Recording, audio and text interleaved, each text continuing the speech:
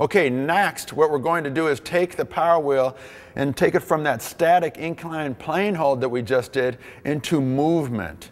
And Jesse's going to show some of the basic exercise that we love to do with the power wheel when people have gotten the base down of holding it. Next is maybe a simple exercise of knees to elbows.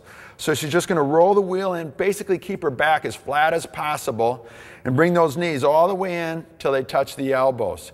You can do it off at angles too, so maybe her right knee would touch her left elbow, and then vice versa. So this gets a little bit of a spinal twist to it. Next one we're going to do is what we call a pike up. Now, she wants to roll the wheel in as far as possible while lifting her hips up to the sky as high as possible. When she does that, that's great range. You're going to also bring your head back completely to that inclined position.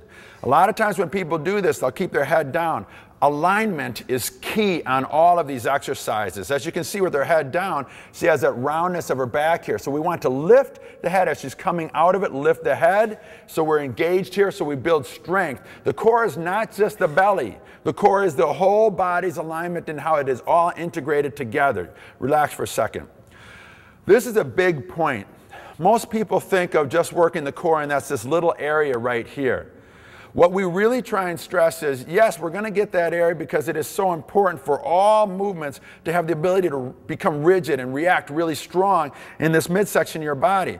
But that whole reaction doesn't just happen here. It happens from when your foot touches the ground to the moment your hand maybe throws a ball or throws a punch or hits a baseball or something like that.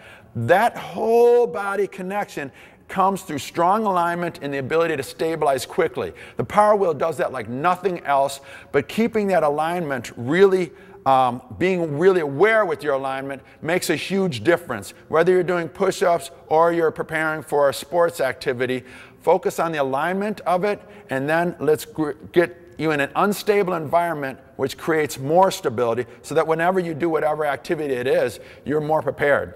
So what Jessie just did, knees to elbow, it's great exercise. Next one is a pike up. Those are perfect for staying in more of a stationary position, but creating some movement. The next one that we want to do is crawling. So Jessie's just going to crawl a little bit forward and then a little bit backwards, and then we're going to do some left-right crawling as well. So we're going to start out in that inclined plane position again. Fingers are forward.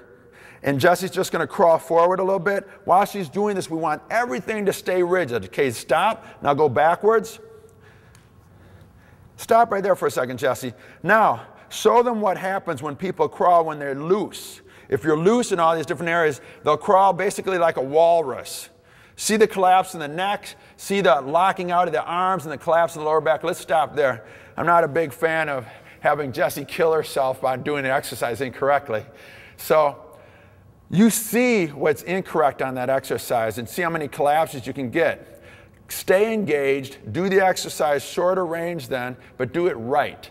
And then you can progress it much stronger down the long run.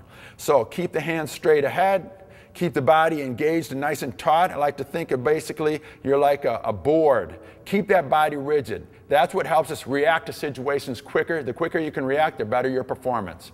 So that is a basic crawl forward and backwards. Next, Jessie's going to do the same thing. She's going to crawl to her left. While she does this, you want to keep the wheel in the same exact place the whole time. Now crawl to your right.